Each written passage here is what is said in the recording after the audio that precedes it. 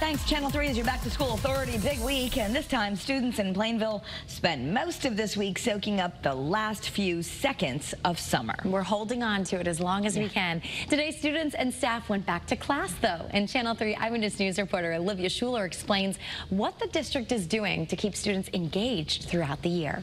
This morning, the drop-off line at Plainville High School was bumper to bumper. It feels great to be back.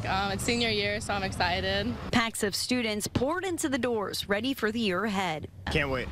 Very excited. Senior Philip Brochu was ready to hit the ground running. Being a fireman, I have a burning passion for the fire service, and I'm very excited to pursue that career. Big aspirations, he says Plainville School District has prepared him for through career pathways. Plainville High has been very progressive and have given the students and us a lot of opportunities to grow outside of Plainville High.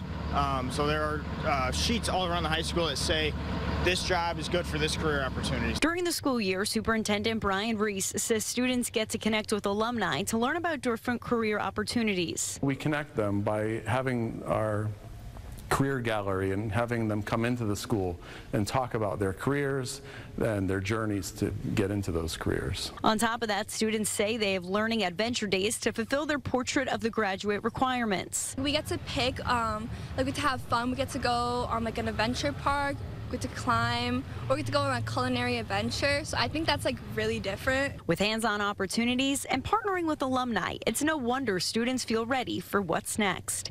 In Plainville, Olivia Schuler, Channel 3 Eyewitness News.